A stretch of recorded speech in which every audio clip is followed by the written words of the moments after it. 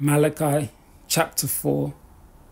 For behold, the day cometh that shall burn as an oven, and all the proud, yea, and all that do wickedly shall be stubble. And the day that cometh shall burn them up, saith the Lord of hosts, that it shall leave them neither root nor branch.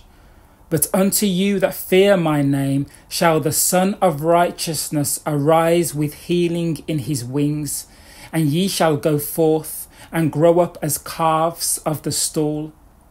And ye shall tread down the wicked, for they shall be ashes under the soles of your feet in the day that I shall do this, saith the Lord of hosts.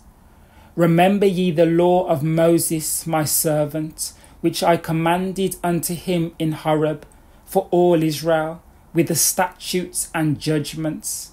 Behold, I will send you Elijah the prophet before the coming of the great and dreadful day of the Lord.